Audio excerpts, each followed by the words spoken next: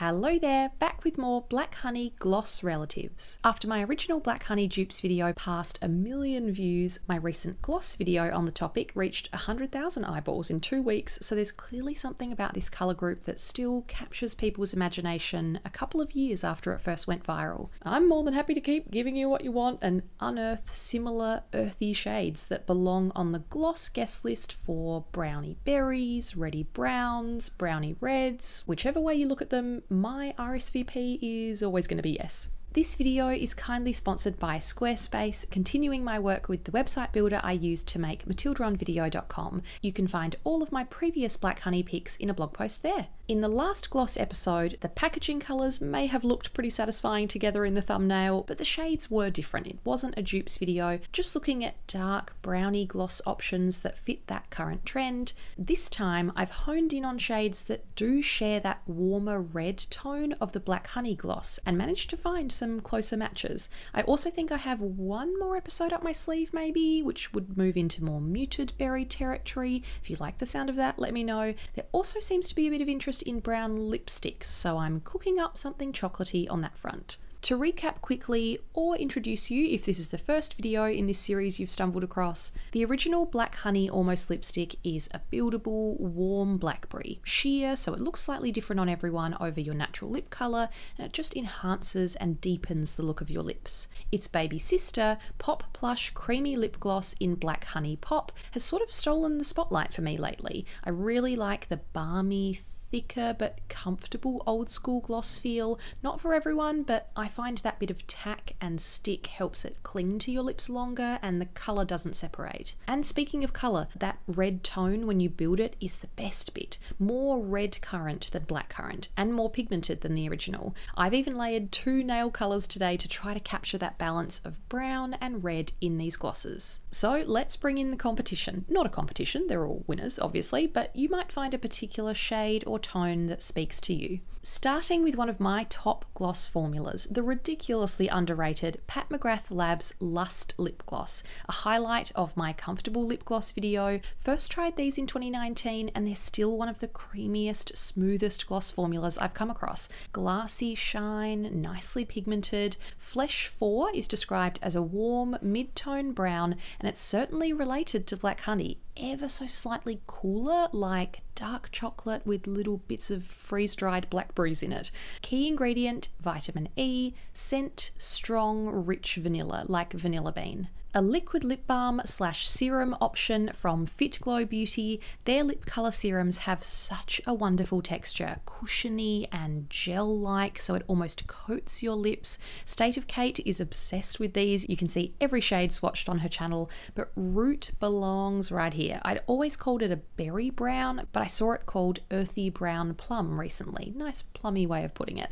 Even more red warmth and the colour is creamy and strong. Key ingredients, organic pomegranate sterols, vegetable collagen and beet extract. Scent, earthy vanilla as Kate calls it. It's not sickly sweet. Sophia Richie's wedding look seems to have inspired many of us to rediscover old Nude Sticks formulas, and I've gone back to a 2019 favourite, Nude Sticks Nude Plumping Lip Glacé. Not plumping in a spicy sense, it has some volumizing peptides and a smooth, shiny finish that makes lips look full. Back to that thicker, old school gloss stick here, but it's still comfortable. Nude 08 is the deepest in their gradient of nudes, called a deep tan, but it has that rich red terracotta quality we're looking for. Key ingredients, vitamin E, shea, avocado and murumuru seed butters. Scent, strong mint. Can't tell you how many luxury beauty lovers have been in the comments over the years talking about this, and I finally bit the liquid lip balm bullet. Givenchy Rose Perfecto Liquid Balm in 117 Chilling Brown is gorgeous. Absolutely the star of this shade range. This coffee toned nude has a touch of rosy red to it, so it's a perfect my lips but better flush in such a comfy, balmy, softening formula. Key ingredients, pink pepper, hyaluronic acid, vitamin C and shea butter. If my lips are really dry, I do feel the tiniest hint of warmth initially, presumably from the pepper. Scent, strong, sweet rose. bending the rules slightly to include a product that's not strictly a gloss but gives you shiny results regardless, and it's a nice washed out fit for this colour family. Tarte Maracuja Juicy Lip Plump in Honeysuckle, described as black cherry, is fairly subtle compared to previous glosses here that pack quite a punch. A click up, swipe on stick that luckily for me isn't a fiery lip plumping situation, more of a menthol-like coolness instead of heat. Key ingredients: maracuja and grapeseed oils. Scent: soft coconut apparently, so subtle I didn't pick it. A few of you mentioned Merit's Shade Slick Tinted Lip Oils last time, right there with you. Sangria is part of the extended family, but this formula is a lot thinner than the rest, so light it's almost watery, not a plush feel like Clarins or Dior lip oils, but that's because it's meant to be somewhere between a lip oil and a light stain. To avoid this deep berry looking patchy because it's so thin, I like to lightly blot it with a tissue. We've got more red berry happening here, but we're missing a bit of that black honey brown.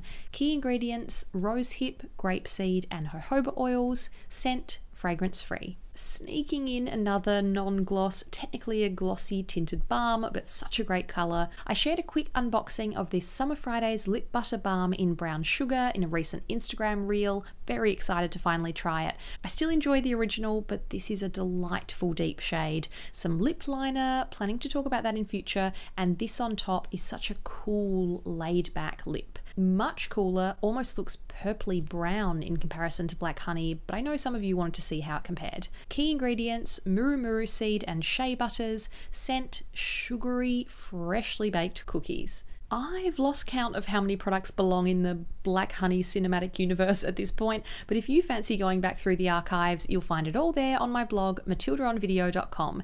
It's such a pleasure to work with Squarespace because they make things so easy for creators with simple tools and templates. Nothing's overcomplicated, no coding required.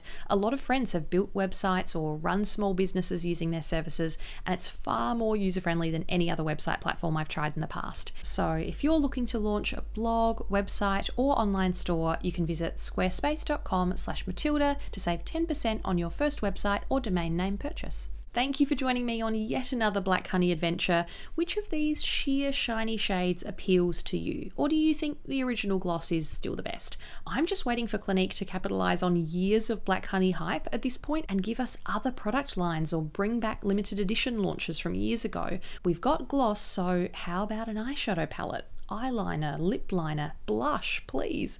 What would you like to see? And if there are other gloss or lipstick colour groups you'd like me to focus on in future, please let me know.